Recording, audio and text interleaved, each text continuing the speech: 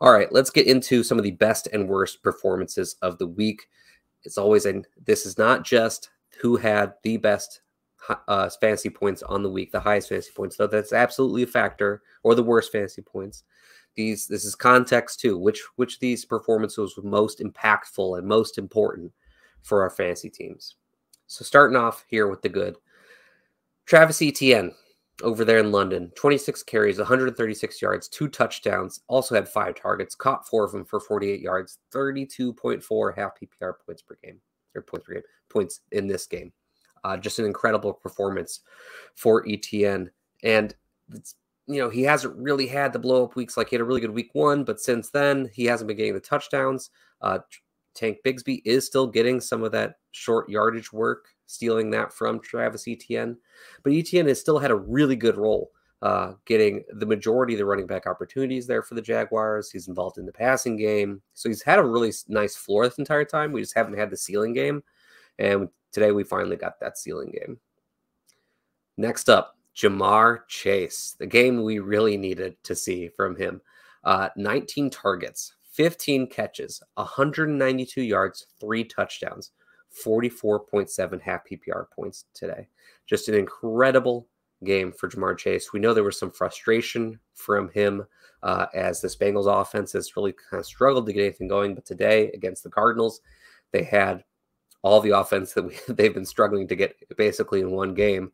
And, go along with this, Joe Burrow also had a good game. 36 of 46, 317 yards, 3 touchdowns, did throw 1 interception, added like 7 rushing yards. He had over 23 fantasy points in this game, which was great to see. Still not like the full-on ceiling game that we know that Burrow is capable of.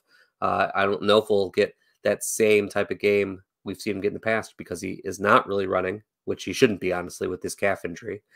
But he looked better today. He looked much better maneuvering through the pocket, and we need that for sure because that's what helps set up some of these big plays, especially for Ja'Marr Chase, when they can work a little bit off script. Last good performance of the day, another player where we've been waiting for this game from them, and that's Breece Hall.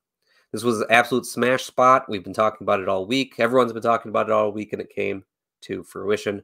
22 carries, 177 yards, and a touchdown. Also got 3 targets, caught all of them for 17 yards, 26.9 half PPR points. He also had 25 of the 35 running back opportunities that the Jets had today, which is, where he should be, but he hadn't been there. And that's why it's worth mentioning right now that they talked about a little bit. There was like a little bit of coach talk that said like he's going to be getting more of the carries. The ramp up is over, but it's hard to believe when those things are said because even though that should have been happening this entire time, like Dalvin Cook was stealing opportunities and he looks terrible. You don't know if they're actually going to do it because they've been showing that they want to give Dalvin Cook carries for some reason. But hey, today we got to see a really good opportunity share from him. He absolutely made the best of it. We need to see it. We love to see it. Breece Hall is probably going to be RB1, an RB1 rest of season. If you watched the Best Ball Bash video I did last week, where I did a Best Ball Resurrection video. If you're not on Underdog yet and you want to sign up to do some of those drafts, you can use code DWB for a first-time deposit match up to $200. But during that show, I mentioned, someone asked about Ramondre or Breece Hall rest of the season, and I said Breece Hall. I think that Breece Hall, even though he had like a lower opportunity share than Ramondre Stevenson up to this point, I expect him to be ramping up and to be really good down the rest of the season, and I think that's going to be true.